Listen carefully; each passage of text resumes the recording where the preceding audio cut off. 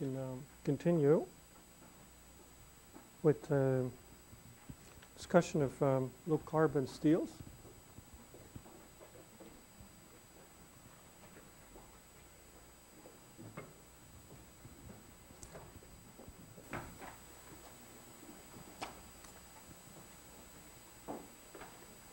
All right, so we had discussed the fact that when it comes to formable low carbon steels, there are basically two groups of materials. The interstitial-free steels, which are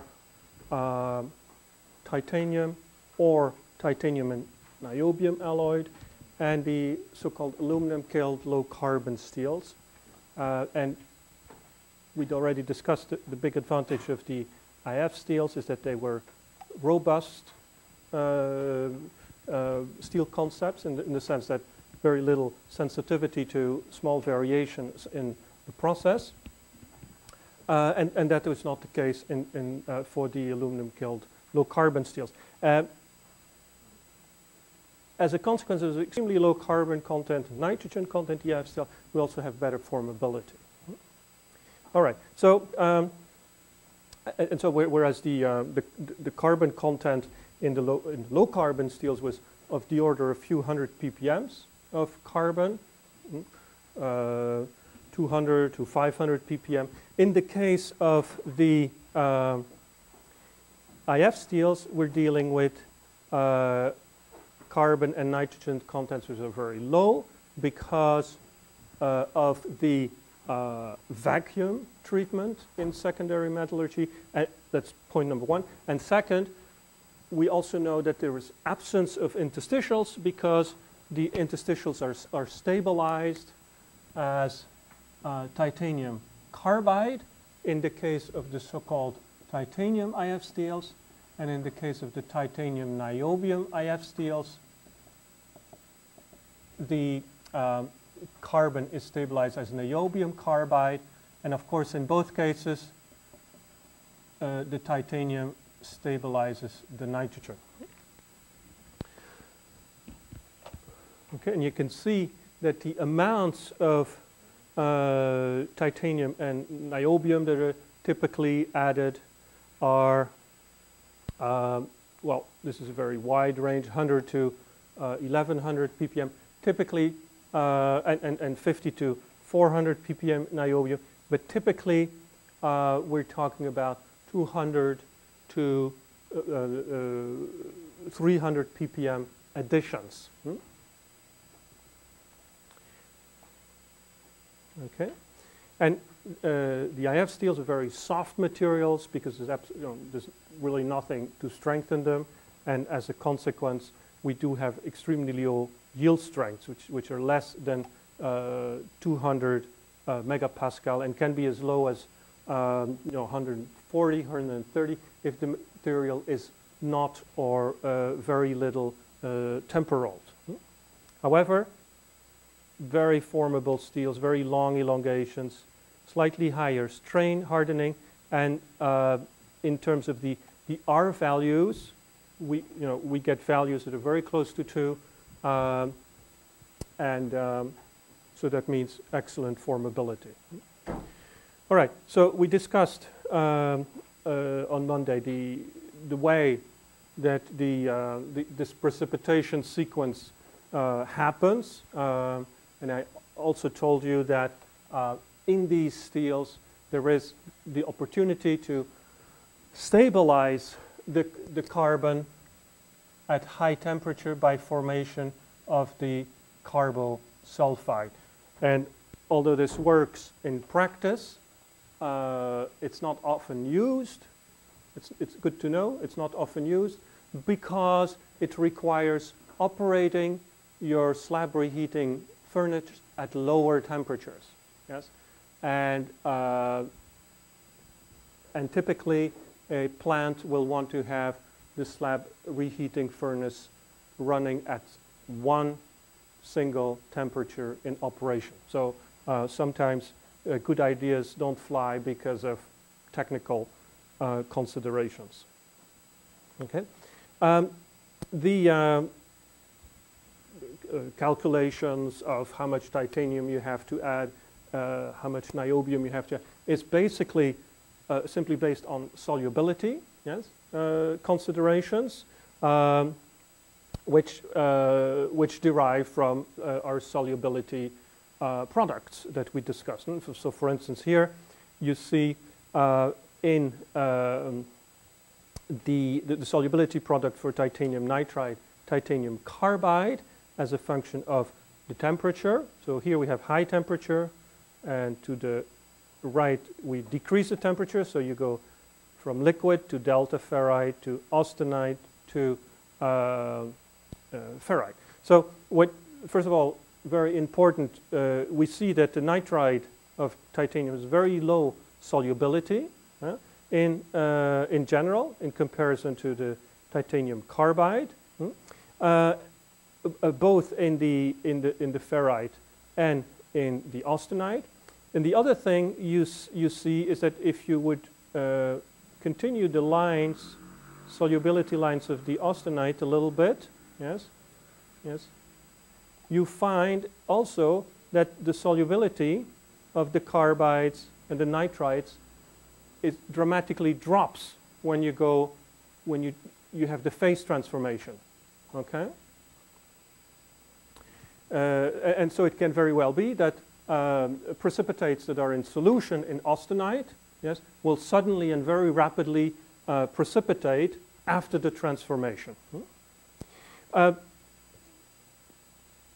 This is solubility for titanium carbide, for titanium nitride, here for titanium sulfide in austenite and the carbosulfide in austenite. You see there are many lines. There's not one single line. These solubility products have been studied by many people. We know whereabouts the solubility product must lie, but we don't know precisely. So in general, when you use these solubility products, it gives you an indication of what the solubility temperature will be, for instance. But you always need to, make sure by tests that that's actually the case, because these are high temperature tests, and they tend to be, as a consequence, more difficult to perform. Right. So in this part of the course, you may have noticed there are lots of tables. Of course, it's not the idea that you read all of these tables or learn anything from them. It's for your for reference material if you later work in steel-related industries or do research in these areas. It's interesting, however, to have a quick look through these tables. So obviously, in the industry, these grades exist. They've been developed. They're commercially available. So, and when, for instance, a car company or orders, this many tons of steel from a steel producer or from a steel service center, they will order according to standards. So, for instance, here for formable low carbon sheet steel, so not we get, for instance, according to this European normalization of steel grades, we get these 4 grades: DD11, DD12. The D, as you remember, stands for the D from drawing, and the second D is not the H for hot rolled, but it stands for hot rolled. And the numbers here, 11, 12, 13, and 14, don't mean anything. They're just the higher the number, the more formable the steel is. Yes, and you can see that the more formable steels have lower carbon contents and also lower contents of manganese to make the steel soft. Yes, that's the idea. Formability traditionally is achieved through strength reduction and working on the texture. We'll see that that's not necessarily the case all the time. As we and also these standards give us the mechanical properties, of course, because they're standards. They don't indicate a single mechanical property for yield strength or tensile strength. They give a range, yes, and very often this range is a little bit wide, yes, a little bit on the wide side. So this is for the hot rolled grades here again, but you do see that as you go from DD11 to DD14, from low to higher formability, you get a strength reduction. Okay. Living in Asia, it's unlikely that you come across European grade names, but you will come across the GIS grade, so there are equivalences, yes, and usually these formable grades in the Japanese standards go as SPHC, yes, and then the same as in European, the last two, where you had the last two digits referring to an increasing formability. Here you have the last letters, the last letter of the standard that refers to the level of formability. For instance, so the S, as you know, in GIS standards is the S of steel. The P stands for plain carbon steel, which is the same as saying low carbon steel. And the H stands for hot rolling. In this case, it makes sense. And then the C in this case stands for commercial quality grade, and D stands for drawing quality grade, and E stands for extra drawing quality grade. And to be honest, I don't know what F means. It stands for this morning. But anyway, you get the idea, right? And again, you know, you also in the US you have similar things with ASTM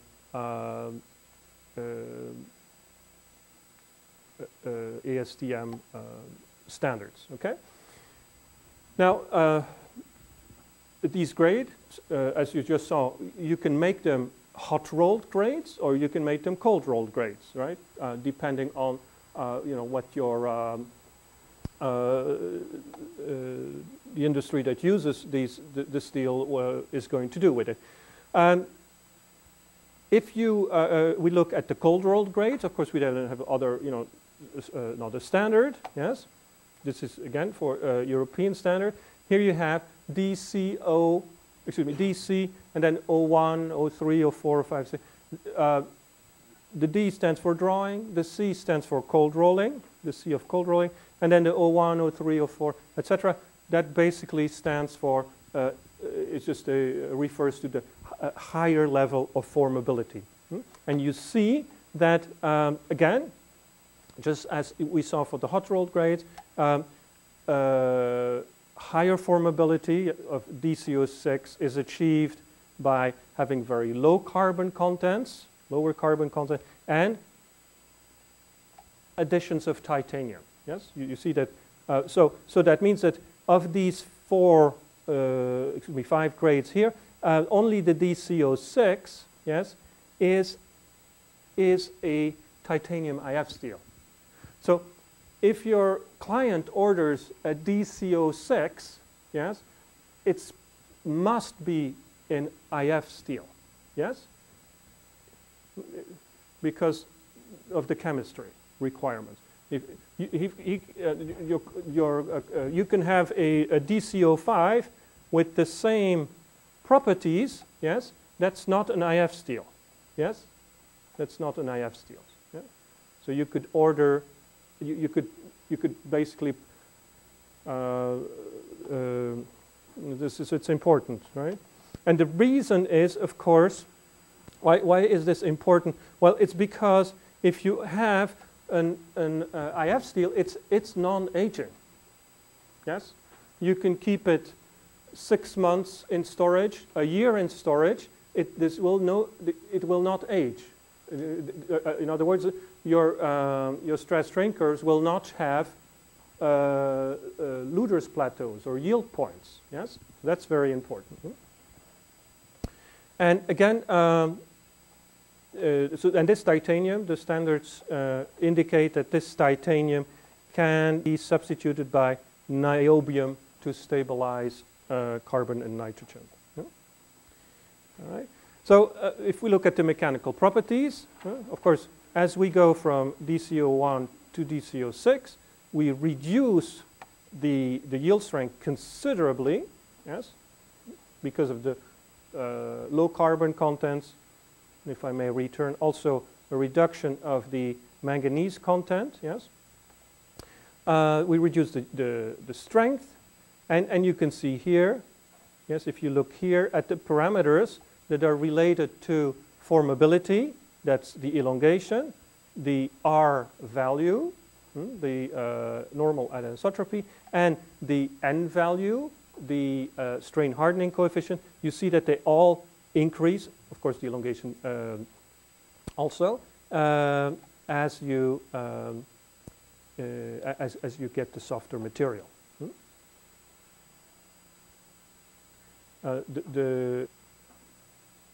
Note that the standard also specifies in what direction the measurement has to be made, and you know why it does this, because the sheets have anisotropy, right? So you can measure very different values of R depending on the way you measure, right? So it's agreed in the standards that you always measured 90 degrees to the rolling direction. Yes, that's where the R value is highest. Yes. Okay. Right. Again, you have similar types of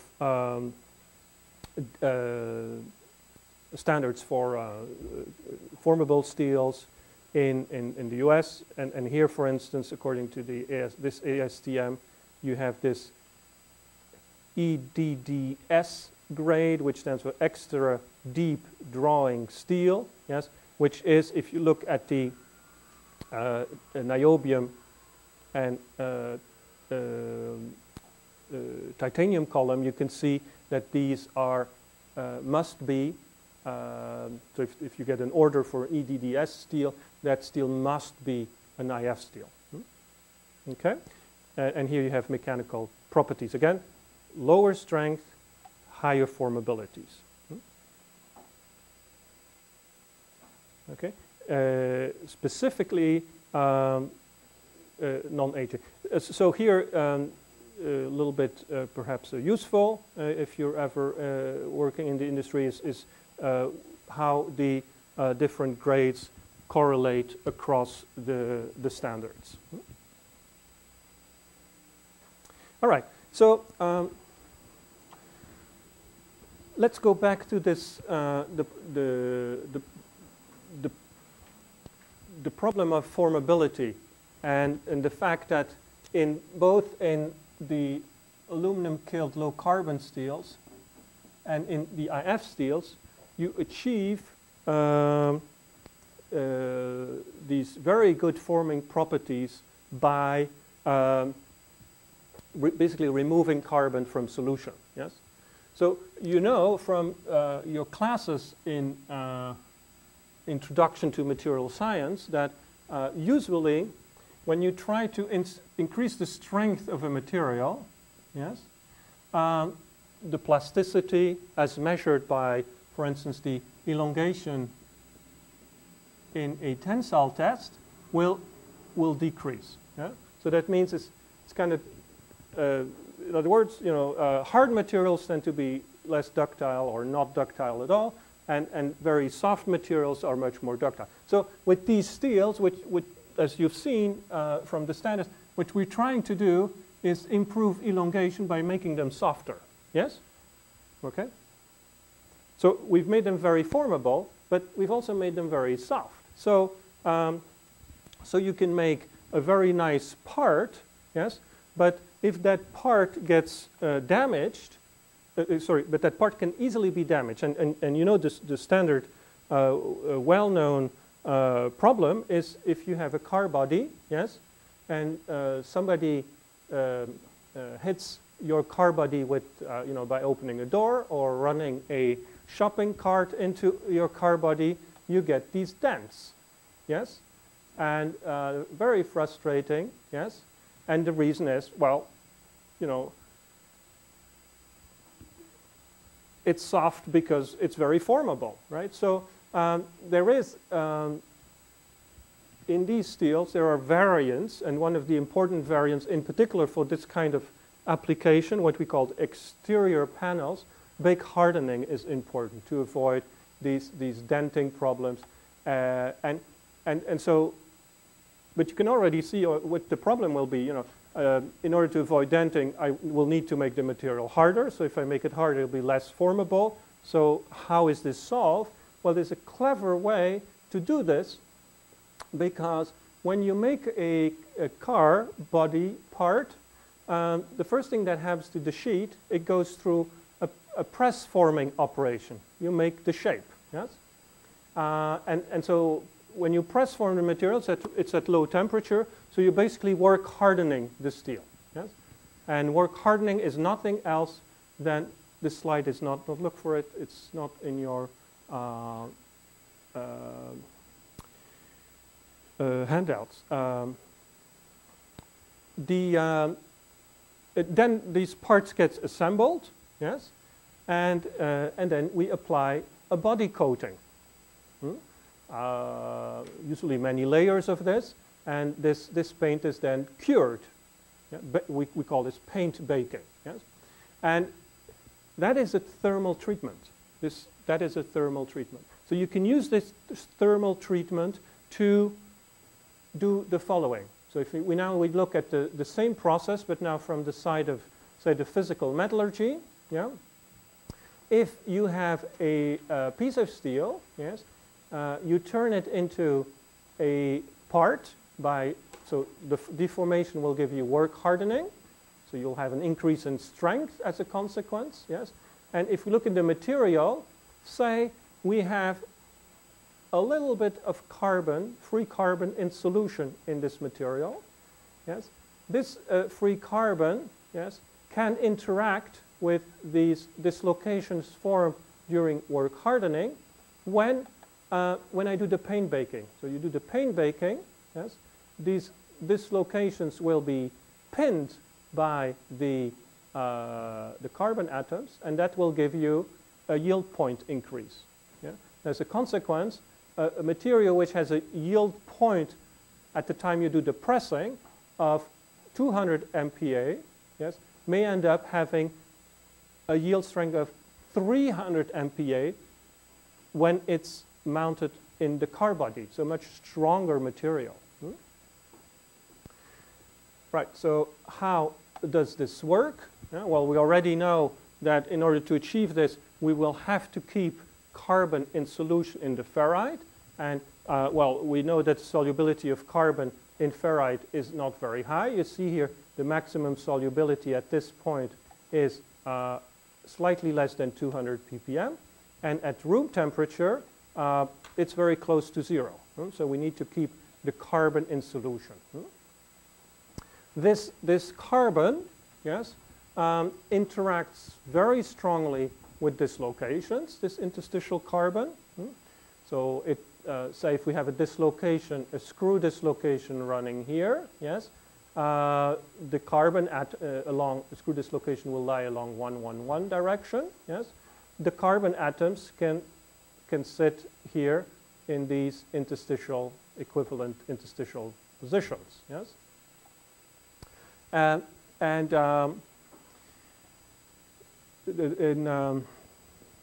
Maybe some of you have taken classes, an introduction on mechanical properties and already seen this topic. And one of the things that is usually introduced is the fact that in elementary theories of dislocation point defect interaction, carbon interaction with dislocations, for instance, it is said that the interaction is purely of hydrostatic nature. Yes. So if your dislocation doesn't have a hydrostatic component, yes, there's going to be no interaction. And in other words, if you have an edge dislocation, yes, because of the added extra half plane here, you get lots of hydrostatic pressure here. The material is in compression here, whereas here it's, because of the missing plane, it's in hydrostatic tension. Yeah? And so there's going to be a very strong possibility for carbon to be attracted to this region because of the lattice expansion related to carbon. So this theory then says, well, there cannot be any interaction between carbon atoms and, for instance, and screw dislocation. That's not correct because it doesn't apply here because first of all, carbon doesn't give you a spherical lattice distortion, but an asymmetric elliptical lattice distortion, and it can interact very strongly with dislocations of any kind, whether they're screws or edges or mixed. Yeah? So very strong interaction between dislocations and screw dislocations. Yes. So what you can think of, yeah, is that what I explained here is that if we're thinking about an edge dislocation, so if this is the edge dislocation here, it's projected. Yeah, the slip plane is projected here. In the above the slip plane, there's compression.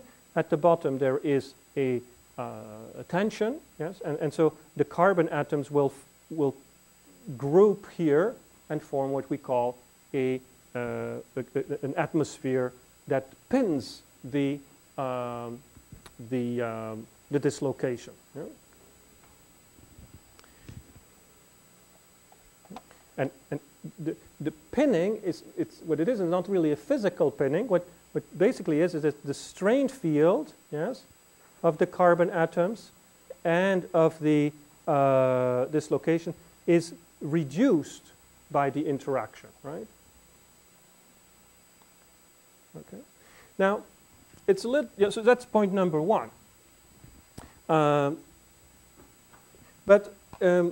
when you have carbon, yes, the interstitials, they can do many more things than just go to the dislocations. Yes, the carbon atoms can go to grain boundaries. We'll talk about that in a moment.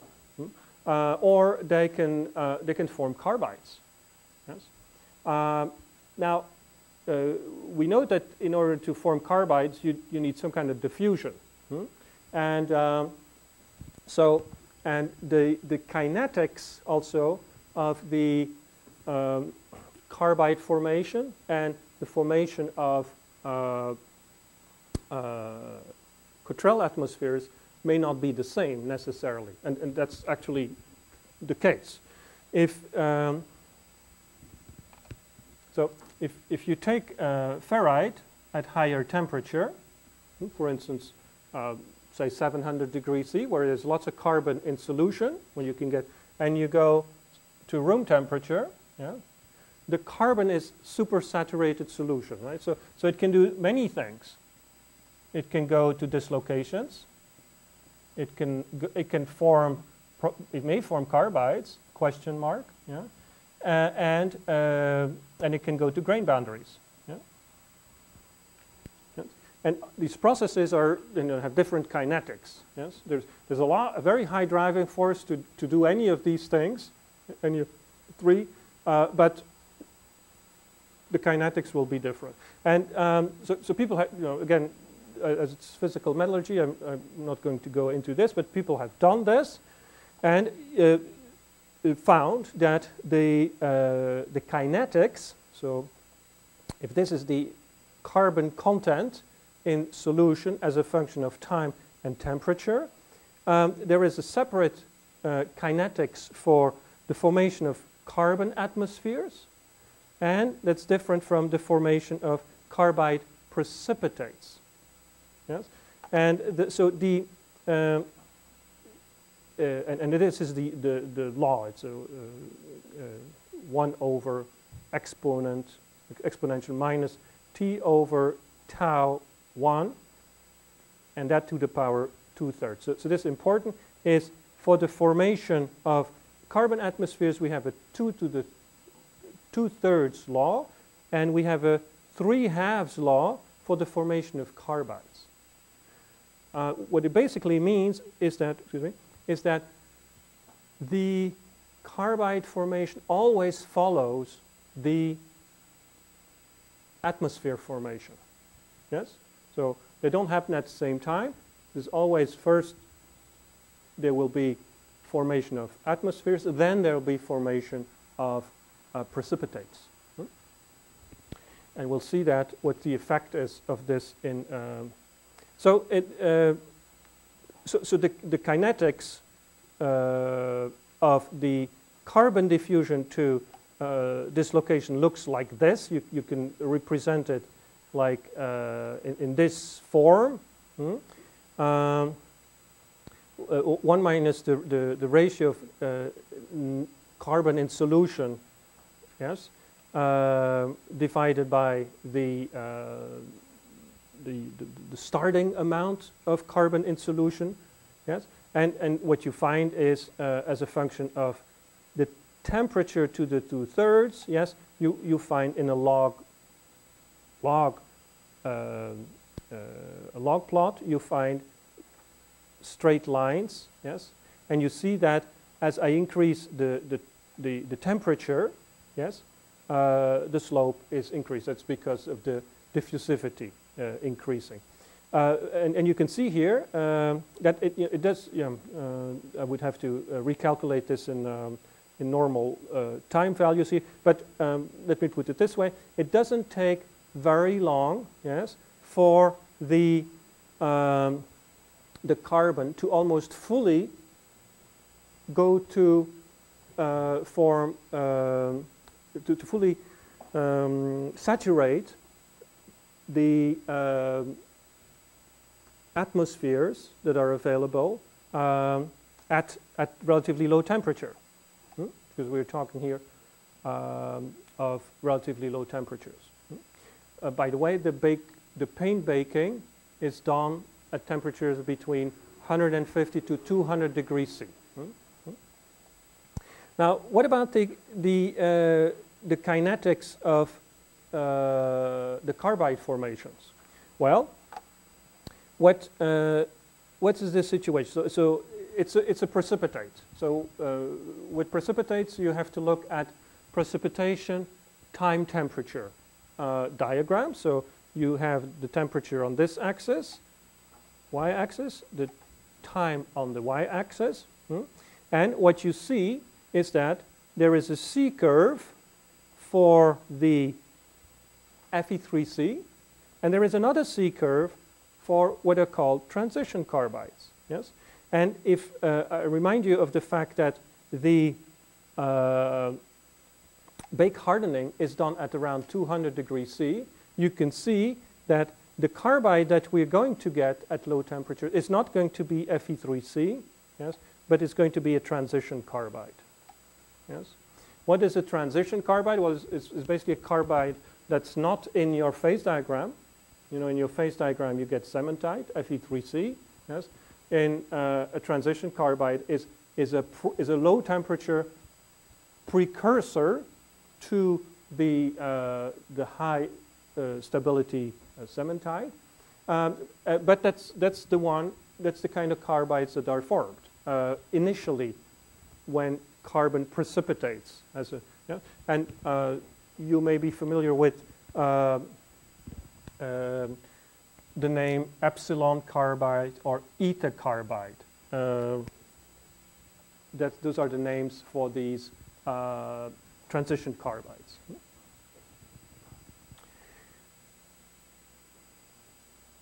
Right. So if we look at the precipitates of the precipitation or dissolution of carbides, yes, number of interesting things to know.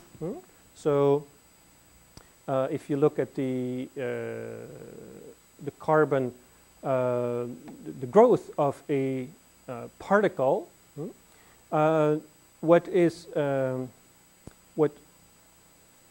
we find out is that the growth is very much controlled by the diffusion profile here, the carbon diffusion profile around the particle. Yes, yes. So if you have a particle at a certain time, and if you make a snapshot at a certain time dt later, it's grown. Yes, and the growth has been generated by the flux of carbon towards the original particle. So you can basically do the math. Yes, it's in textbooks. I'm not going to go into this. But when you do this, you see that you find this equation here for the change of the radius of the particle as a function of temperature and time. Yes, and so it goes as the square root of the time. Yes, and it's also goes as the square root of the carbon diffusion diffusivity. And if you use this, the radius, to calculate the volume of the particle, you now find that as a result of the simply using the this well-known equation here, right? For the volume, you find now that the particle growth kinetics go as t to the 3/2. So growth of particles goes as 3/2. Okay. I'm not going to go into this, but what is important to see is these particles, the growth of cementite, for instance, from supersaturated ferrite, that it's quite rapid. Yes, it's quite rapid.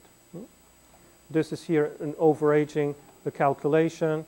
You see that the particle easily increases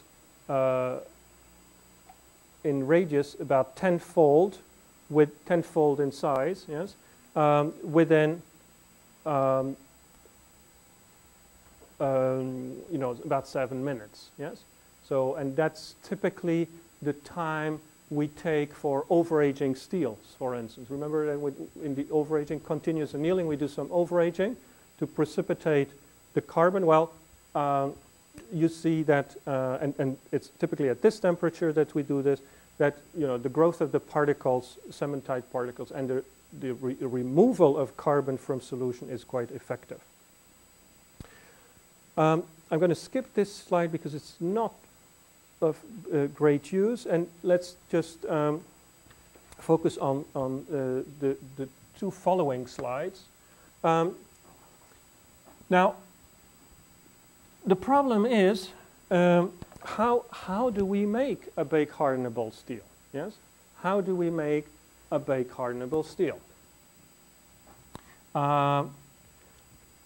First of all, the amount of carbon that we need to saturate the Cottrell atmospheres, yes, in a press-hardened part is not very high. We need about less than 10 ppm of carbon, yes, 10 ppm.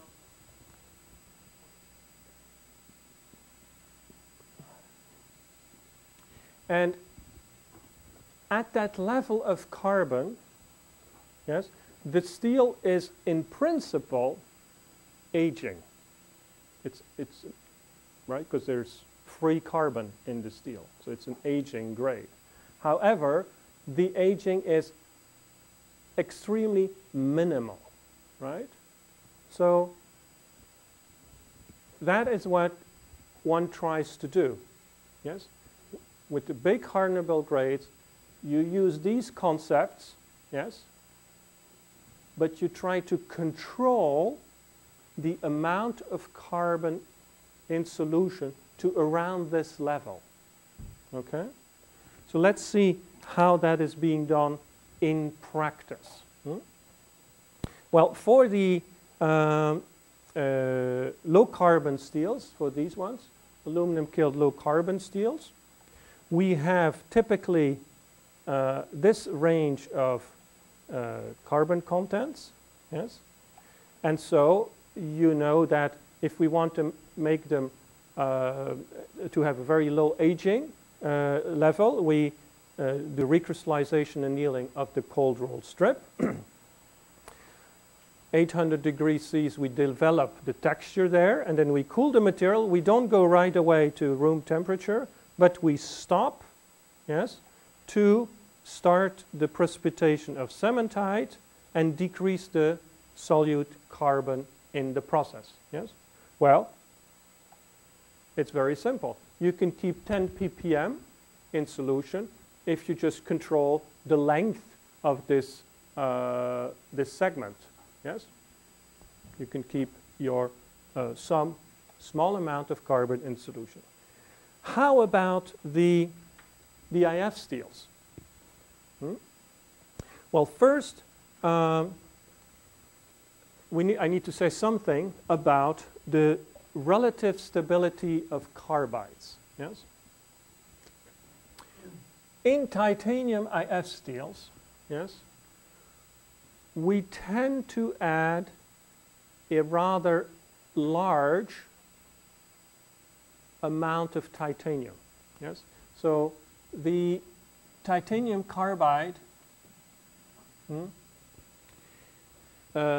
is difficult to put in solution. Yeah? So once you've precipitated titanium carbide, you really need to go very high soaking or reheating temperatures to put the titanium carbide back in solution.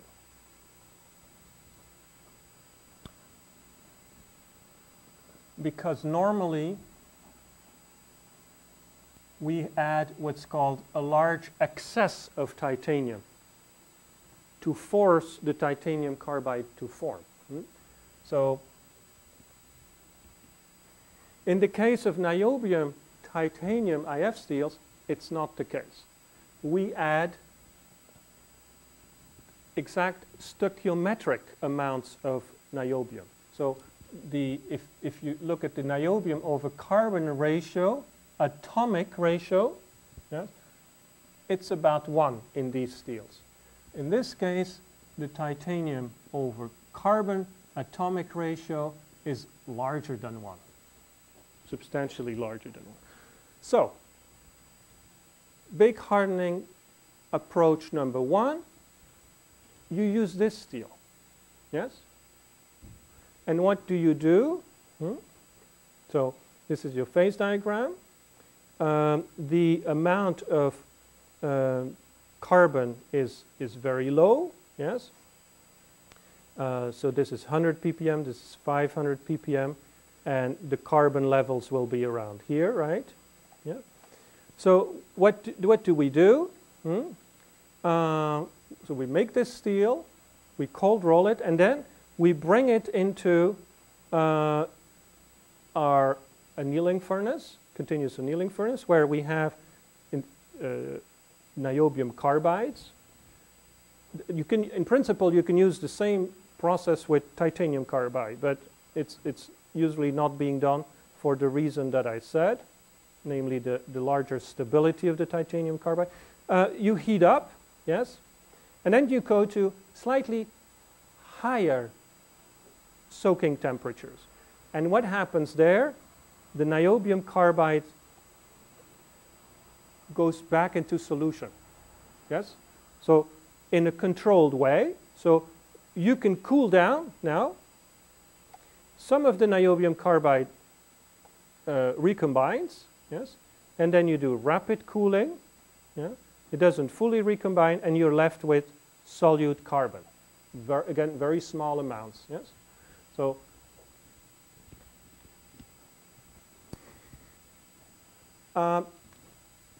is there another possibility? Yes, there is another possibility, and that would work for this one here.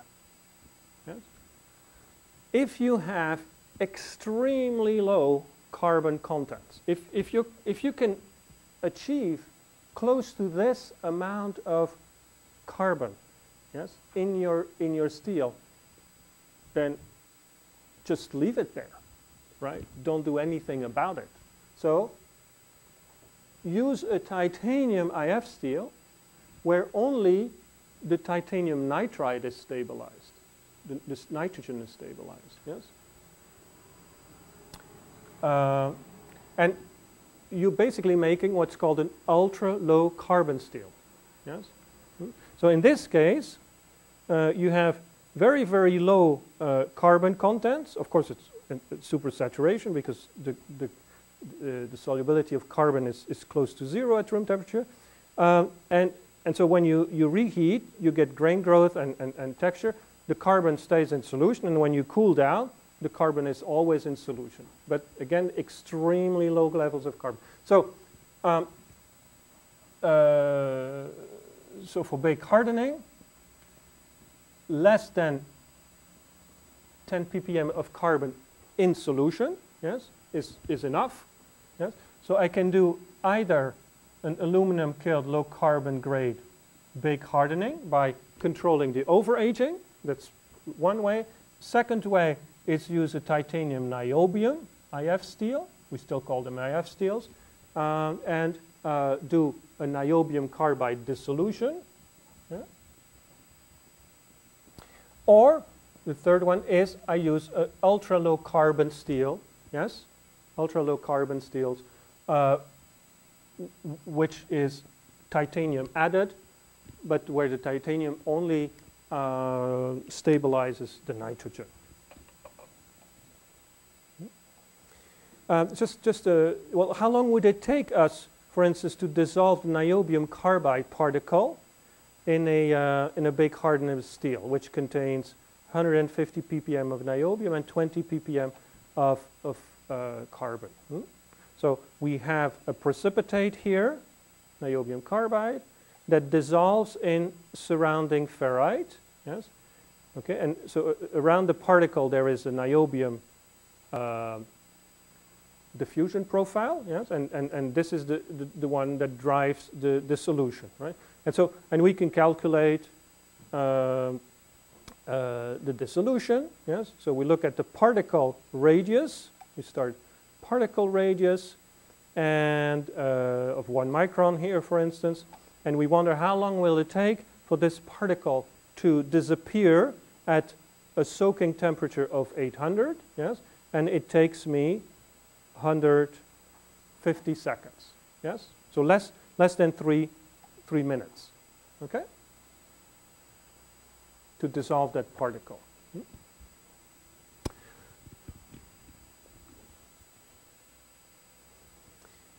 The low carbon steels, IF steels, bake hardenable steels are very boring. There's nothing to see. Just ferrite grains, basically. Yeah? So of course, you can change the grain size. Yeah? You get this change in properties, as you know. But if you look at the mechanical properties, in particular for the bake hardening, you get very different, very interesting development of the properties. So let's have a look at these bake hardening steels, for instance, in terms of mechanical properties. For bake hardening steels, remember, we're only interested in yielding, right? And when you make a dent in a car, these are very, very small strains, yes? Yeah. So if you take a bake hardenable steel and you strain it, you make a deformation. Yeah? Deformation that is typically given in press forming for outer parts, a few percents of strain. So here we did 5%. So you can see that when you pre-strain, there is no yield point. in that big hardenable grade. Shouldn't have any yield point. Yeah? So and then you stop the deformation at 5% of strain, yes, and so at this stress level. Okay. Now you take that same material and you go through a aging process, and the aging process that is used typically to test bake hardening is you keep the material for 20 minutes at 170 degrees C. Yes, that mimics the paint baking process. And then so when you redo on the same material, the same pre-strained material, the stress strain curve, this is what you find. There is now a yield point, yes, and there's been an increase here, an increase in the strength. So the strength was at this level, now it's at this level, and a yield point elongation. Yeah? So, and if you plot this yield point increase of yield strength as a function of the aging time, for instance, this is at 50 degrees C, so at relatively low temperatures, yeah, you find that it goes like this, then there is a slightly flat region, and then you have increasing again, and then you have a decrease, a slight decrease here. So what we get are different stages of the precipitation process. So the first process, which gives us by far the most hardening, yes, is the atmosphere stage formation.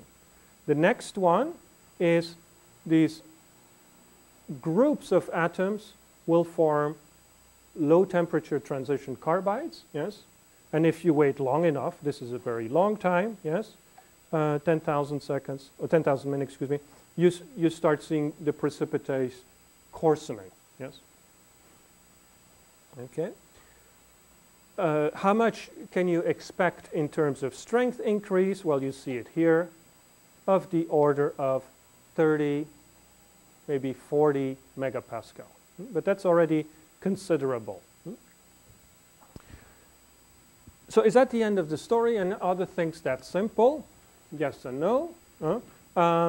Remember the microstructure I showed you, and I said it's not very interesting, but there's one thing in this microstructure that also captures carbon atoms, and those are the grain boundaries. So the grain size will have an impact on the bake hardening behavior because it's also a sink for carbon. And if it's a sink for carbon, and if the grain boundaries attract carbon atoms. So let's have a look at how carbon distributes itself between being dissolved, being at the grain boundary, or being at dislocations.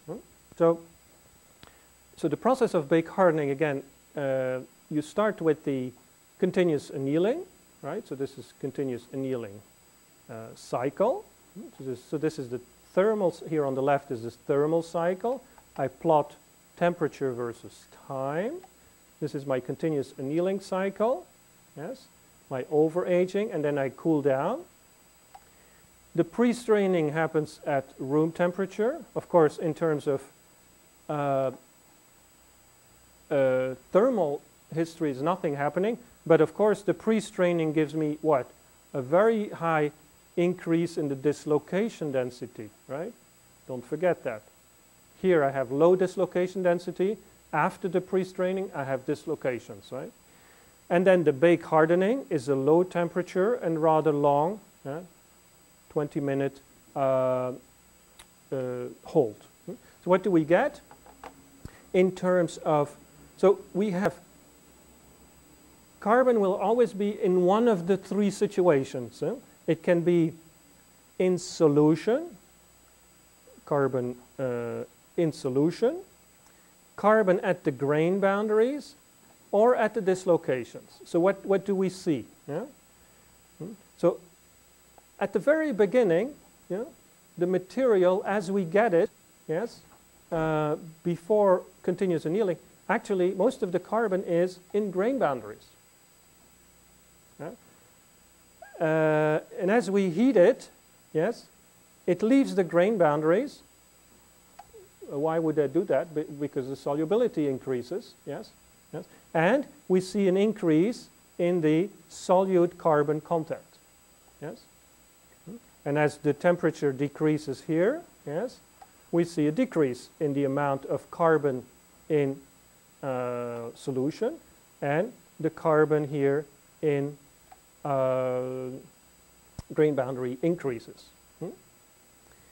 Then, when we do the deformation at room temperature, nothing happens because it's room temperature, not much diffusion.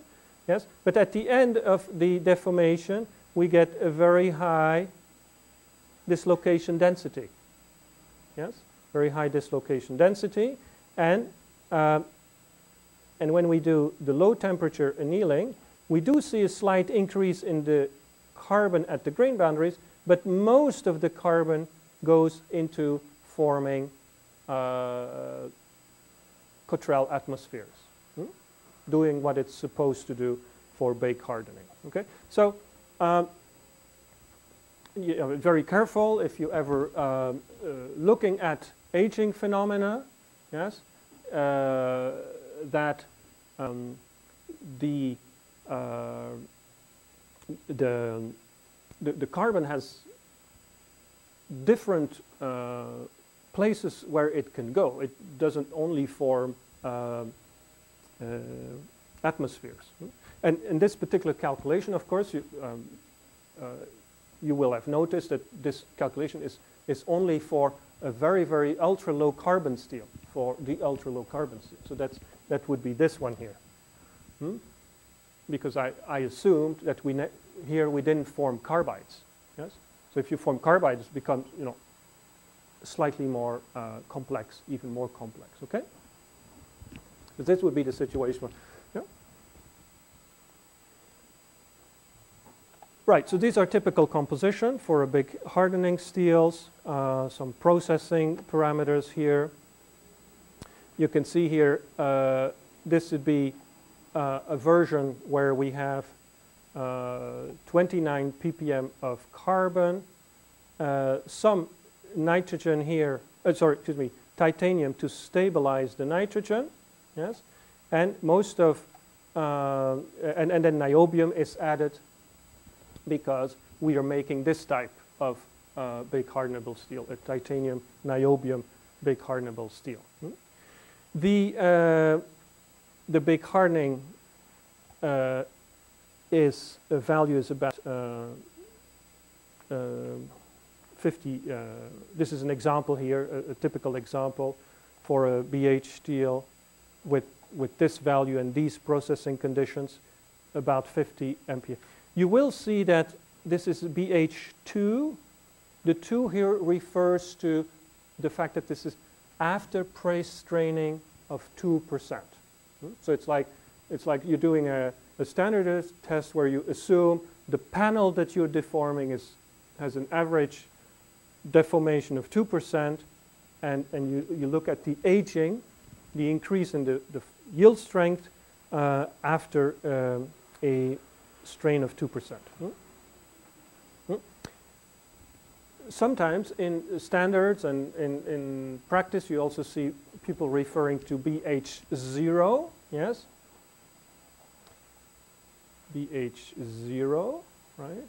Rather than BH2. When you measure the BH0, you're basically comparing what is the yield strength before. So you take a stress strain curve, you determine the yield strength, and then you age the material. Yes, you take a second sample, you age it, yes, and you do the test, and then you find this yield strength, and this is called then the bake hardening value, the increase in the strength. So that's different. The BH2, what you do is first you do a pre-strain. Yes, you determine the flow stress here. Yes.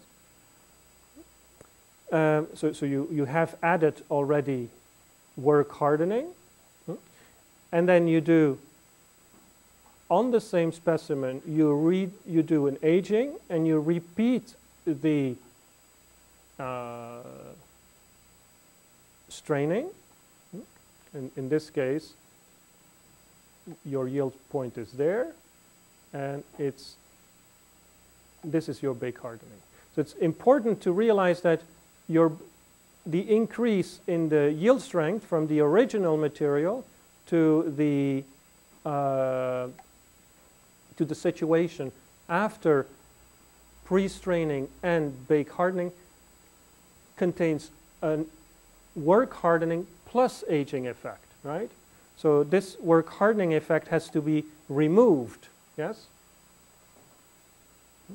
If you do the measurements. Okay, and so here, again, this is one of these lists where I'm not going to go through it, and it's of interest, maybe of interest to you, is just standards about bake hardening, and you can see here what types of values you get, and there is some data in your notes for European and for North American bake hardening grades. Okay. Right, so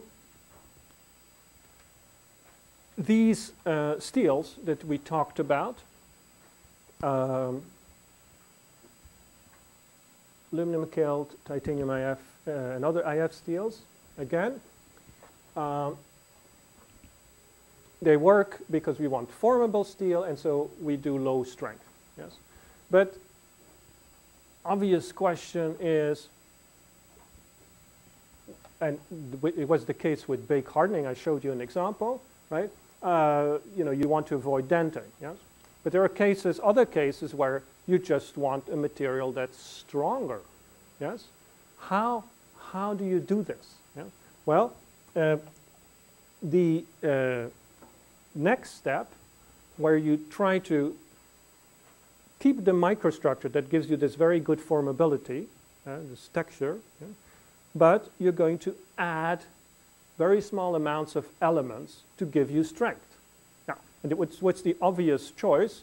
Well, solid solution hardening, right? You just add strong solid solution hardeners to your ferrite, yes, in small amounts, yes, so that you can get strength without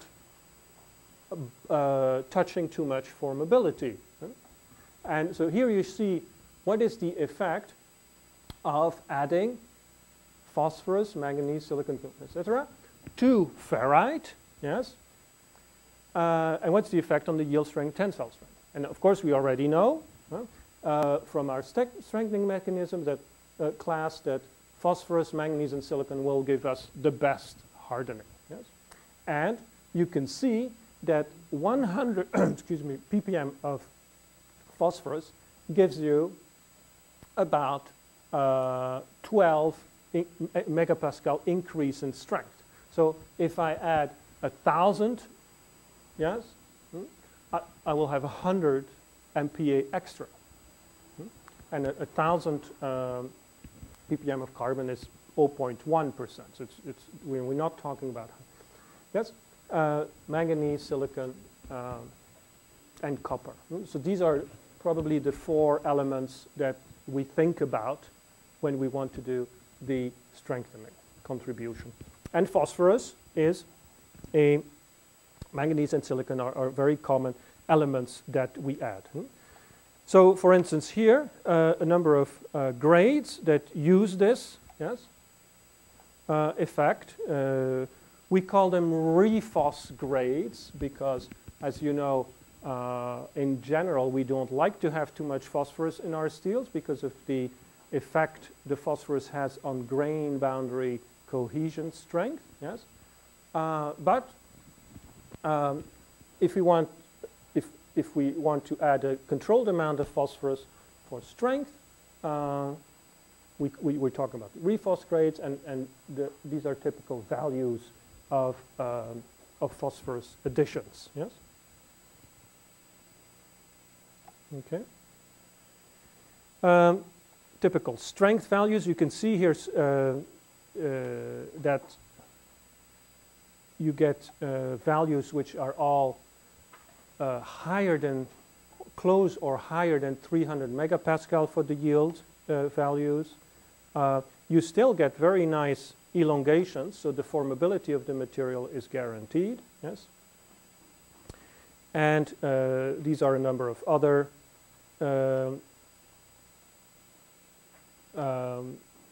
standards according to ASTM, and some. So you can have a look at this. So one of the problems, as I said, of the phosphorus is that you weaken the grain boundaries. Yes, there's one situation that exists in IF steels, is that when you add phosphorus to IF steels to make them stronger, yes, you weaken the grain boundaries. Yes, and you get a problem called secondary work embrittlement. So it means if you make something, a part, yes, and you deform it again, that happens very often in press forming. The part goes through a number of steps, forming steps. So you form it, and then you deform it slightly more afterwards, you can get brittle fracture. And that's because you've weakened the grain boundaries. Yes. The problem is, well, the phosphorus goes to your grain boundaries. Yes. In the IF steels, you see, an aluminum-killed low-carbon steels, if this is a grain boundary, in an IF steel, if this is the same grain boundary, in the low-carbon, aluminum-killed low-carbon steel, there's always carbon at the grain boundaries. Yes? So the phosphorus cannot go to the grain boundaries. In the case of the IF steels, you do a rephos addition, the phosphorus will go and sit at the grain boundaries, yes, and allowing the grain boundaries to split eventually. So luckily, well, we can do two things. We can add carbon again, but then, you know, that's the reason why we're not using carbon, is to have the high formability, which we want to keep. So what we do is, in order to avoid this, yes, we use boron. We make small additions of boron, yes, and the boron is just like carbon, likes to go to grain boundaries, yes, likes to go to grain boundaries, and when it does that, the phosphorus has no chance of going and sit on the grain boundary sites, because the binding energy for boron to go to the grain boundary is larger than that for phosphorus. Yeah? So, okay. Right. So we'll continue with the problem of higher strength and formability next time we meet. Thank you very much.